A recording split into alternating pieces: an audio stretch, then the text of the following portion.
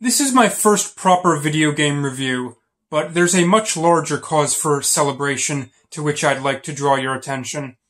Yes, this 19th of June marks a very important event in our nation's history. I could get into what's so important about June 19th, but I have a guest who would like to say a few words first. The floor recognizes the representative from Indiana. The congressman who represents Muncie, Indiana, and Delaware County, home to the most famous cat in the world. I rise today for the awesome and important duty to pay a happy birthday wish to Garfield. Not President Garfield, but someone probably more famous in this day and age than that. A large, orange, slovenly, lazy cat born in the mind of an Indiana native by the name of Jim Davis, who, along with Garfield and literally dozens of artists and artisans, make their home near Muncie, Indiana, the world headquarters of Paws Incorporated. It was, in fact, today in 1978 that the Garfield strip debuted in 41 U.S. newspapers. Thank you, Representative Pence. Yes, today is Garfield's birthday. The Garfield franchise has a long list of beautifully crafted, licensed games, and I may get around to more of them in due time. There's one in particular that I want to display today that really captures the geist of this early summer season. That game is Garfield Go.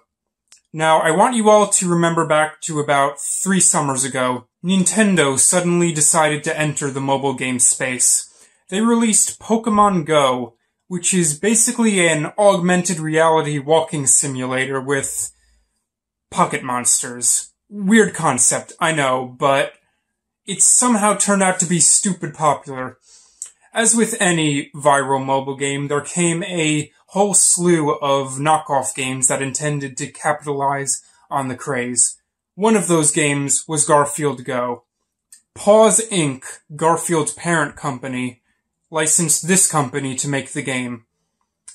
How do you even say that? Freizatag? Looks Germanic. Anyway, doesn't matter. A friend showed this game to me way back in the summer of 2017, and I finally got around to downloading it for myself. It refuses to load on my LG G8, so I will be playing on my old G5. We're off to a great start already. I can feel it.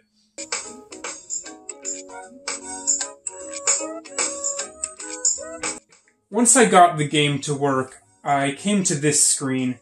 It's basically your standard AR walking simulator. What else can I say? The in-game landscape maps to my GPS location. When I walk, Garfield walks. Well, there are also times when he clips all over the place and slides around without moving his feet. There are collectible coins dispersed throughout the game world. I'll get back to what the coins do in a little while. And let me tell you, running around in real life to collect virtual coins is fun. Especially with this collision detection. It's just really fun. There are also these circus tents, which are the game's analogy to Pokemon Go's gyms. I guess. In Pokemon Go, the gyms appear at landmarks like parks and monuments. It's almost the same idea here. However, I've found the criteria for which buildings are and aren't tents to be highly arbitrary. I tried this out on my college campus, by the way. I expected that tents would appear at the more prominent hub areas, like the main lecture hall and the library. That's not the case, though. They appeared at one of the smaller lecture halls, this obscure government office that I hadn't even heard of before Garfield Go, and these 2 otherwise unremarkable residence halls that happen to be right next to each other. Once I'm in range of a tent and I click on it, Garfield makes a snarky comment, and I get to choose one of the 3 games. Hey there! Oh, it's you. I was hoping it was a pizza guy. Hey there! Welcome to my world. Careful where you step. One game has the player throwing rings onto sticks. I throw the rings by swiping upwardly on the screen, similarly to how one might throw a monster ball in Pokemon Go. There's another game in which Garfield points at different foods that he wants, and I try to feed them to him in the correct order. The sequence increases in length by 1 with each round. It's basically Simon. Look at the face that he makes when I touch the wrong food. Seeing Garfield's disappointment in me, I genuinely feel bad for messing up. Garfield is a master manipulator. Not only has he guilted me into supporting his self-destructive lifestyle, he's made me feel that I'm responsible for his satisfaction. When I don't meet his expectations, I feel disappointment in myself on his behalf. And, there's this third game. When I flip one of these squares, I get the prize that appears on the other side. I can keep going and flip several squares, or I can stop at any point and keep my earnings. If I flip the square with the spider on it, I lose all of my prizes.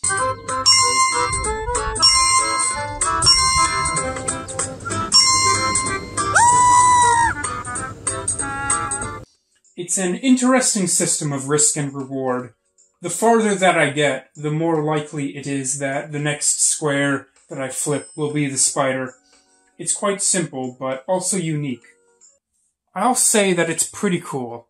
I like it. Garfield Go allows me to play 2 of these games within a short span of time. Then, there's a ridiculously long 8-hour cooldown before the tents open again. You might be wondering what's the ultimate purpose of these minigames. If I do reasonably well in a game, I can earn collectible food. I then put the food in the oven and wait for it to cook. Rarer foods, like the cake, take longer to cook. There's the option to expedite the process by spending coins. Now, what does the food do once it's done cooking? Here, it gets even more complicated. When Garfield appears in AR mode, there's a chest that accompanies him. The chests contain hats and items that one can exchange for coins. When I cook food, it makes special chests more likely to appear. They contain rarer hats and items. So, here's where I'm up to now. I've visited the tents. I've played Garfield's games. I've earned food. I've put the food into the oven. I've waited for it to cook. Now I'm finally ready to summon Garfield. Even though he's the on-screen avatar, I still have to summon him for some reason. To get him to appear, I have to collect a certain number of coins in the overworld. Coins that I earned in minigames do not count towards this. Garfield then appears in augmented reality, and I have 3 attempts to flick the lasagna into his bowl.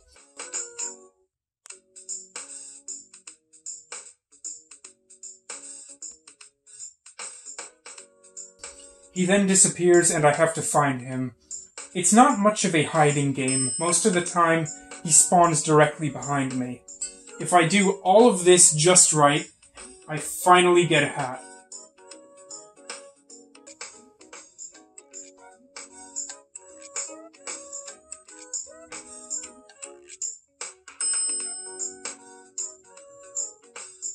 And let me tell you, this white fedora has been a long time coming, and Garfield looks straight pimpin'.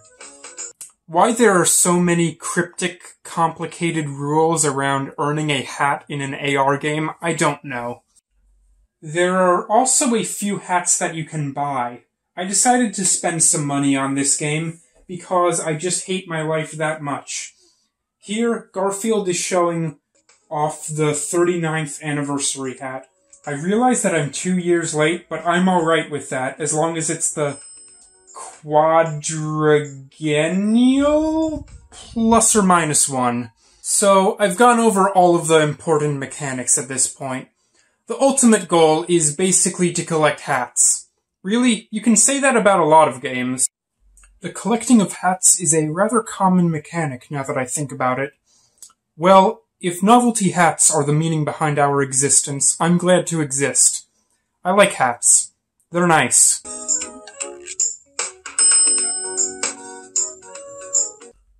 Beyond hat collecting, there are a few more mechanics that are less integral towards game progress. Remember those items that I mentioned, the ones from the chests.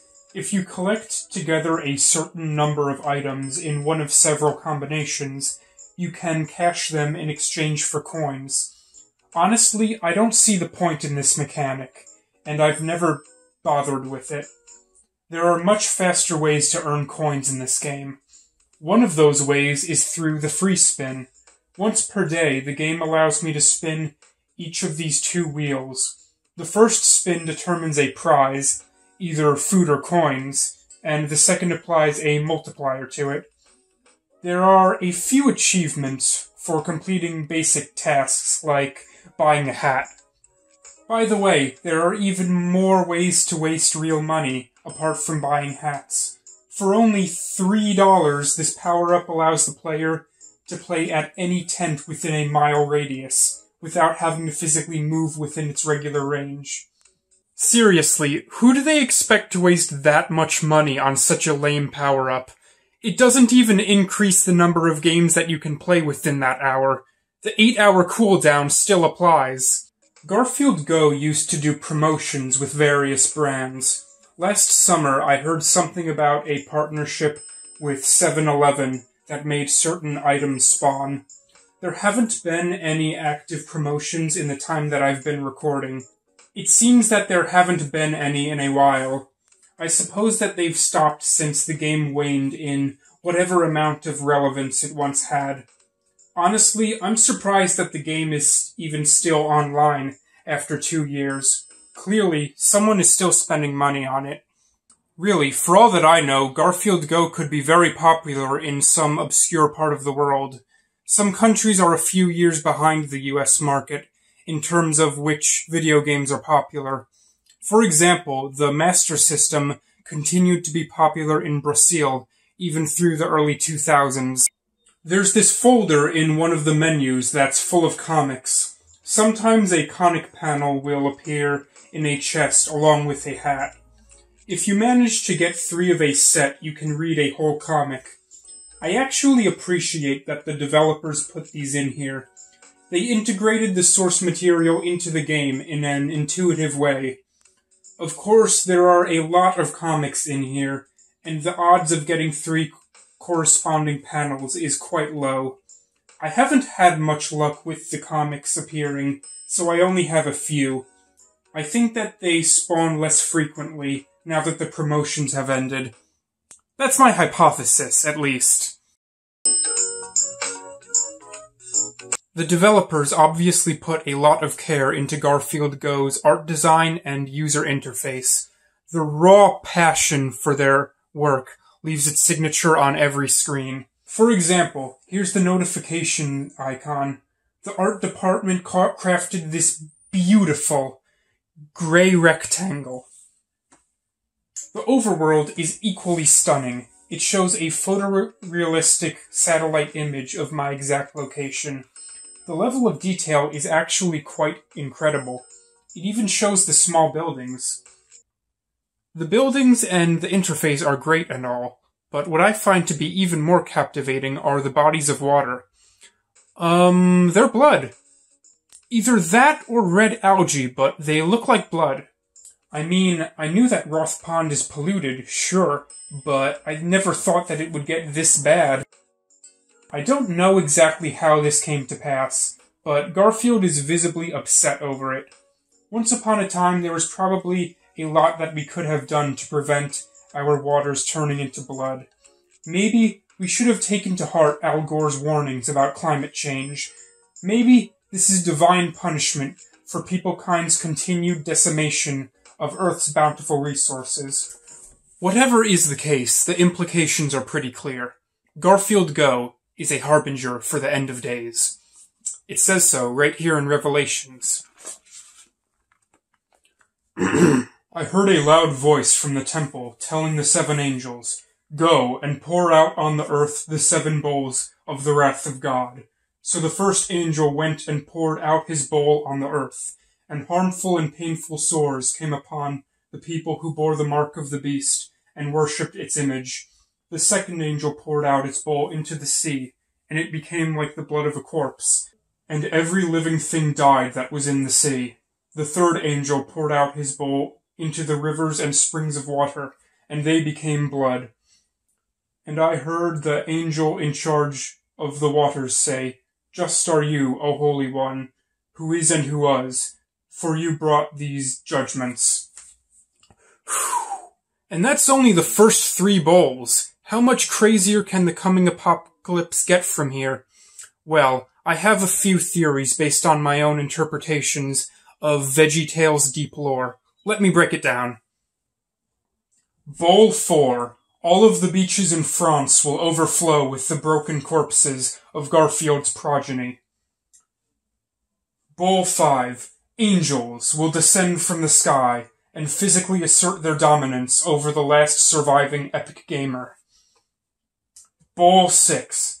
India will harness the power of red rain to develop light-speed travel, propelling themselves millennia past the technology of every other country.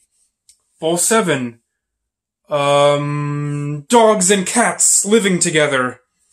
Or maybe I'm wrong. Maybe the overabundance of blood in this game isn't a use of biblical imagery. It could just as easily be Shakespearean. Maybe Mike Pence will stand before the Senate as blood pours from his every orifice. Then the senators will happily wash their hands in his rejuvenating blood and bring fair fortune to America through him. We will enter a new era of economic prosperity, in which all of the residents of Flint have nutritious, non-GMO blood on tap. Or something. With this in mind, a little eutrophication isn't so bad.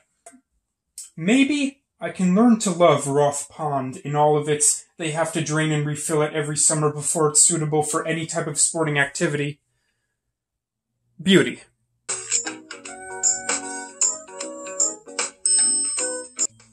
The mechanic of feeding Garfield is really cool, don't get me wrong. However, I think that Freitzetag severely limited the game's potential in the sense that it's only augmented reality. What I want is a full virtual reality Garfield Go game. I say, give me my Google Cardboard, plug me into the Ethernet, let me approach Garfield in his own world. That would be the zenith of immersive gaming, right there. So, that's Garfield Go for you. Despite it having needlessly complicated gameplay and being a hastily made, blatant cash grab entry into the niche genre of walking simulators, I kind of had fun playing it, to be honest. I don't really know how to end a review, so... Bottom text. Hey, there are fish here. Cool.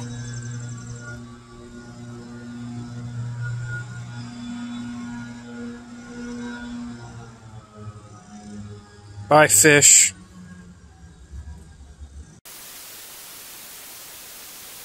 Head back north.